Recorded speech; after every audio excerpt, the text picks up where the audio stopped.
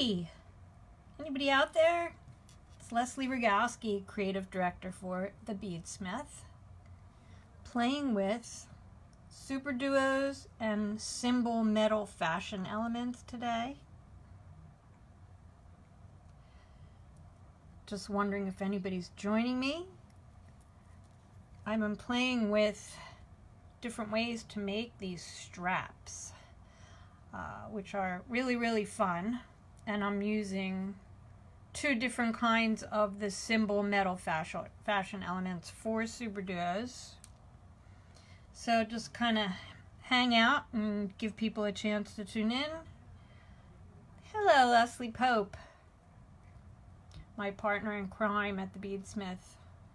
So while we're waiting for some people to come on in, this necklace was on display in Tucson. If you were able to make the Mecca out there. Hi, Janine. Nice to hear from you. Welcome on this Wednesday afternoon in New Jersey. Anyway, this necklace that I made using the CYMBAL fashion elements, I used substitutes. You can see in there the silver. I use silver in this. And then I also have side elements, which are here behind my finger with the little black bead. That's actually one component. I'll show it to you in gold so you can see, and it just nestles in so nice in between the Superduos. So it really helps to give me a bridge when I sew from Superduo to Superduo in this. Now, I'm saying Superduos because these were designed specifically for Superduos, but these CYMBAL elements, which have been designed for lots of other bead shapes, I have been exploring along with all the designers who have been able to get their hands on these in shops and things, in using them with other beads besides the ones that they were originally labeled for. So for instance, these Superduo related CYMBAL elements will go with kite beads, and they'll go with gem duos, and they'll go with seed beads, and so it's just really versatile. Anyway, I don't like when my pendants have spindly straps. So I did a pendant in these colors, and I'm going to show you how I use a crisscross 2-needle effect to make the strap. But this particular one, the other one was crystal bronze, pale gold, and matte black and silver. So the new sample that I'm making, I'm using Maria, which is just this gorgeous kind of rainbow effect of Superduo, and the crystal bronze pale gold. This matte color just plays up so nice with the shiny beads. Oh, grazie, grazie Madeleine, grazie. She's saying molto bello. Thank you, thank you, thank you. And that's the extent of my Italian, by the way. Other than ravioli and Chianti. How's that? Okay, so I've started my strap in this one, and you can see I have 2 threads coming out. So I'm going to start from the beginning and take you through a little bit of this. The threads crisscross. Now, do you have to use 2 needles? No. But it's way easier when you do this because you don't have to fiddle around and make a new thread path to come back. Hi, Cora. How are you? Cora has been doing some fabulous things with our CYMBAL metal fashion elements, and we're going to be sharing them on the BeadSmith page soon enough. But how about if we get started on what I said I was going to do with you guys today?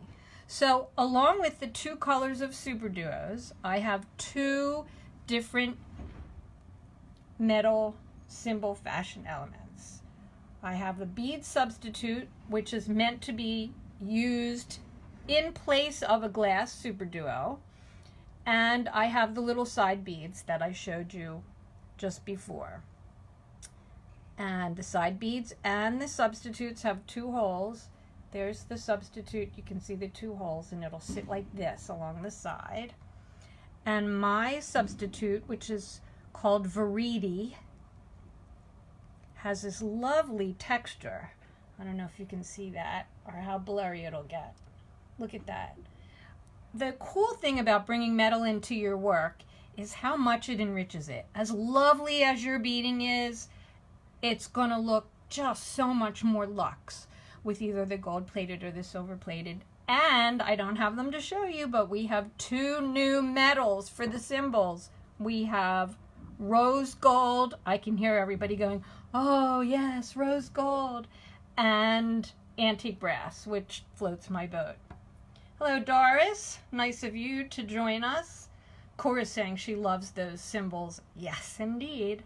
All right, so a little bit of a tutorial for the strap now, if everybody's ready. I have a piece of thread, and I'll tell you, right now I have about maybe 25 inches of thread. A needle threaded on each end, and strung to the middle, I have 3 of my Maria Superduos. So you just pull them to the middle. And then on each of the side Superduos, you're going to sew through the open hole towards this middle Superduo. So I'm going to sew through that. And now I have the thread on my left. I'm going to sew through that. And pull them together. And what you want to have now is a piece. I'm going to lay this down and zoom in for you.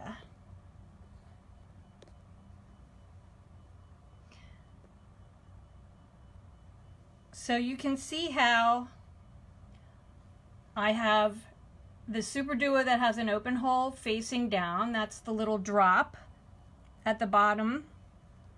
And now I'm going to add a Superduo in here. There's the piece I was looking for. So here's where we are. Now I have 2 threads coming out the middle, and I'm going to crisscross through one of the crystal bronze pale gold. Now you always want to check, I've pre-checked. You always want to check to make sure any 2-hole beads, both holes are open. So I have my right thread, and I'm going to sew through the gold Superduo and out through the open hole of the Superduo on the left, like this. And now I'm going to take the thread that's on the left, and I'm going to sew through the gold and come out on the right. So you're crisscrossing through. Be careful when you sew through holes that are already stitched. There, sorry, I was off camera. Be careful that you don't pierce the thread. So there's your little end. See how easy that was? It was just a crisscross through. Okay. Now we're going to pick up one of our sides. Our caparia is the name of it. And I'm going to pick it up. And in order to disguise the thread when I sew back into it, I'm going to pick up a size 11 gold to match the side. And I'm going to sew back into the other hole like this.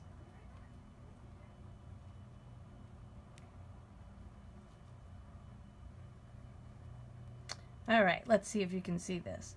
By the way, just so you know, I am working with my cell phone camera, which is a very little screen that I'm trying to keep everything in focus for you.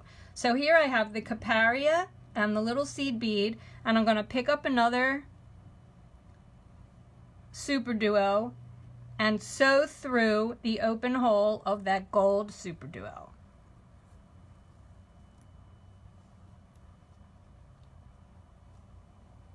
All right, are you with me? Now I'm going to take the left thread and I'm going to do the same thing on the other side. I'm going to pick up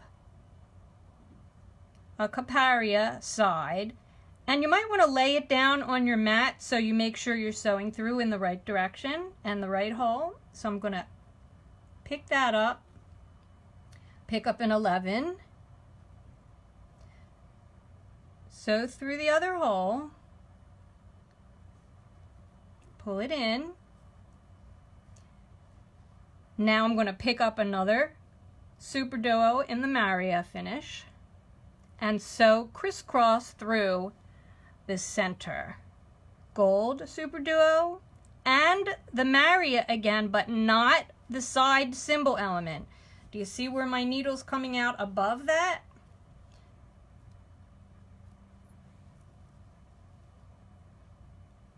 Okay, now that I have that left side Superduo, I can complete the stitch from the right and go through that stitched hole of the Maria Superduo, but not the cymbal.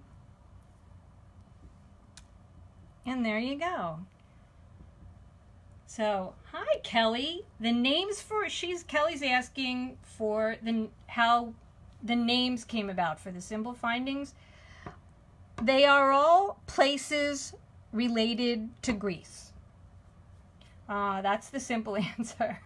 So, wait a minute. Somebody said there was a hidden Mickey, Leslie Pope. Of course, you know me so well. Everything has a hidden Mickey in it.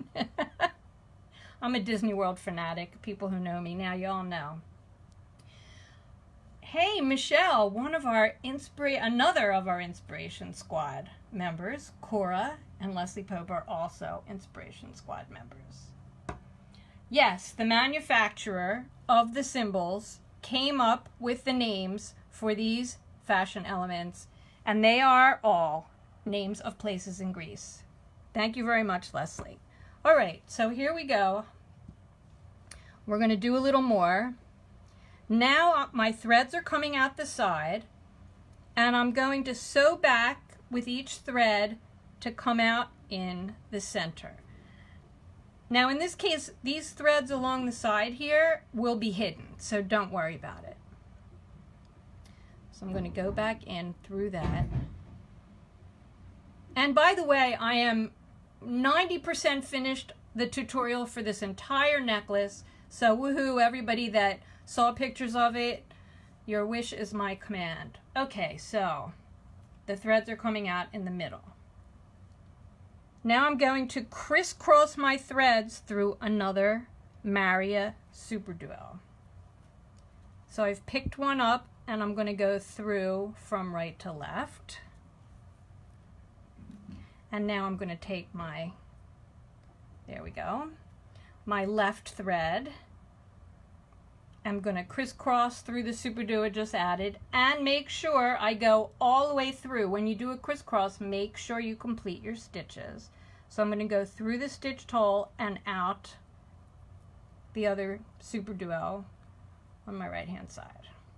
Okay, now I'm ready to do another bead on the side, but I didn't want to put the Caparia right next to each other. I wanted to space them out like I have in my little sample here, because by putting areas of the purple beads in between the gold, this is just a design decision on my part, that it makes them pop and it accents it and it gives the piece a little bit more movement than as if I just had gold going straight up the side for everything. So the next thing I'm going to do is add a Maria seed bead, but because I don't want my thread to show, I'm picking up these beautiful metallic plum 11s. So I'm using 2 colors of 11s in this. So let's see, we're going to pick up a Maria and 3 11s in the metallic plum. Remember I said I didn't want to have gold going all the way up the side. So I have the Superduo there, and I'm going to go back through the hole. Cora's saying she likes these colors. Thank you very much. Purple and gold, really royal, right?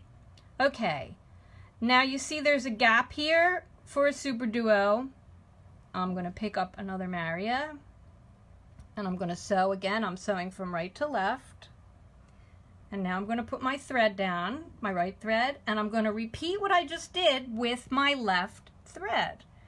I'm going to pick up that Superduo and 3 of the metallic plum size 11s.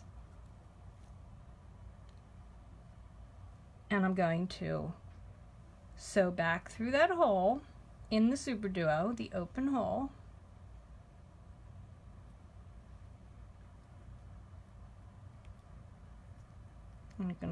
Then I'm gonna continue, all right, pick up my other Superduo that goes in that little gap there. So everything is mirror, everything is the same on both sides.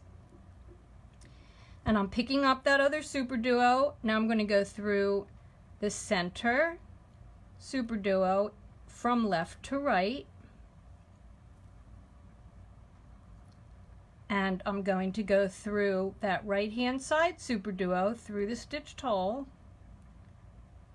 Get in there.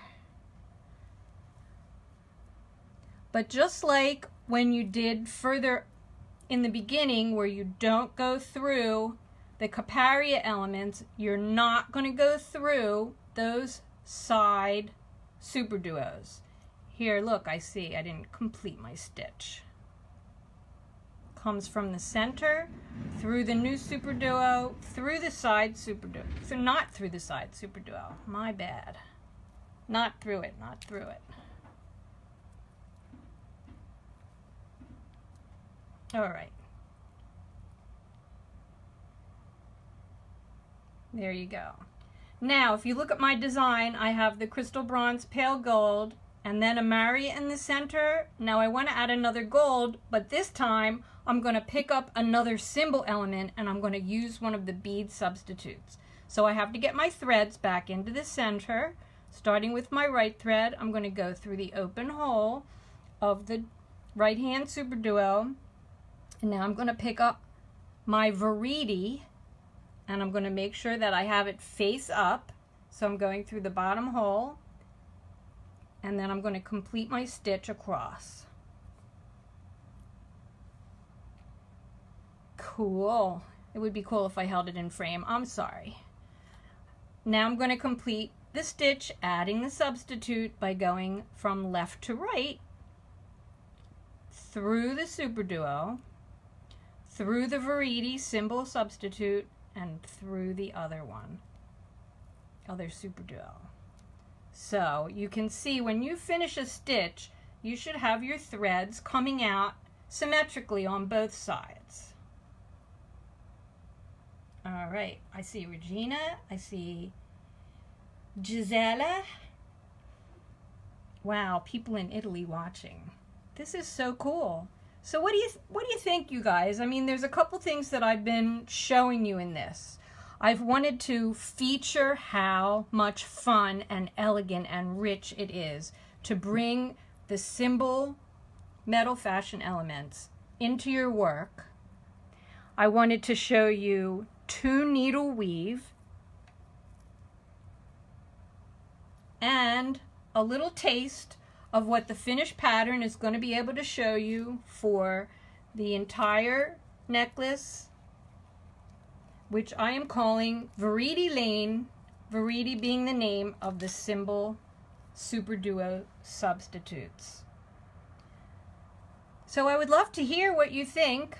Facebook Live, it's a little short example, but here you go, and you can see again that I have the substitutes in, spaced apart. I have the little sides, the caparia running up, and then of course the pendant part you'll incorporate your straps, and I'll show you how to do that. They come off to the side so it hangs nice. Anyway, here you have it, the symbol metal fashion elements with Superduos and size 11 seed beads. I use Fireline from the BeadSmith, size 10 or 12 needles.